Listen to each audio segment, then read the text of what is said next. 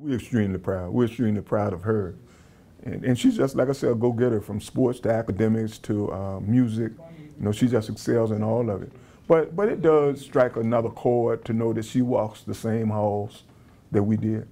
And she's accessed the same areas and dwelled and lives and learns in the same areas that we did. When we talk about the diversity issue, the fact that it's such a premium to even get in there, the fact that she was able to make that hurdle, to jump that hurdle and to conquer that threshold, to be able to go in there makes us even more proud. Because it's not an open school. You know, the kids who bust past the school, going to other schools that maybe don't even have air conditioning, got problems. You know, Richmond has its problem with the school structures, the infrastructure with the schools and all of that, all of those things. And so, you know, the current Maggie Walker building, it's like an oasis that sits in the middle of a lot of disrepair.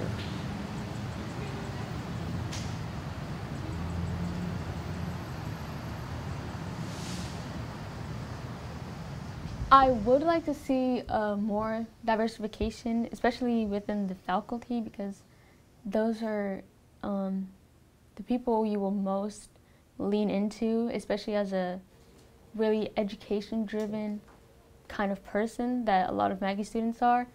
So the faculty is pretty white dominant, and I feel like school itself would be more enjoyable if there were more teachers of color. In the student body, there's very little other black students, but the student body is more diversified than I think you would find in a couple of other schools, or at least schools that are kind of similar to Maggie. I think you would find a lot of strongly leaning towards white students instead of students of color, but at Maggie, I think there are more Asian students and different kinds of Asian students, South Asian, East Asian, and I find that that kind of diversity is also enjoyable if I couldn't find other black students like myself. What did they tell y'all? Don't walk on the grass? Oh, No. Okay. I see you ran to the sidewalk over there. Yeah, it's pretty practical. Okay, I was just curious. When we were here, we could walk on the grass. I think they're depending on us to keep it mowed down. Oh, right. When I went to Maggie Walker was just a Richmond public school. Even then, we as African Americans and living in this city under the shroud of its former history and everything, we put a lot of pride into developing something that we could call our own. The reasoning that they gave was that there was not enough population, school population, children, students, to support keeping the school open. But at the same time, they were busing kids from downtown in Jackson Ward and Brookfield past Maggie Walker to an even older building, Thomas Jefferson.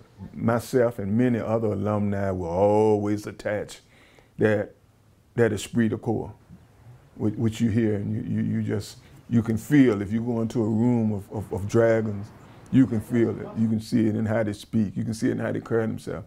The confidence that we exuded and that we gave one another. It's highly doubtful that they experienced that as we did because of the times that we came through. For us, it was such an achievement. Maggie Walker was the second school built here for African Americans. My aunt was in the first graduating class from Maggie Walker. So we had all of those stepping stones in place. None of those things are there now. A lot of people know me for fervently being an ardent lover of Maggie Walker High School in the vein of its original inception.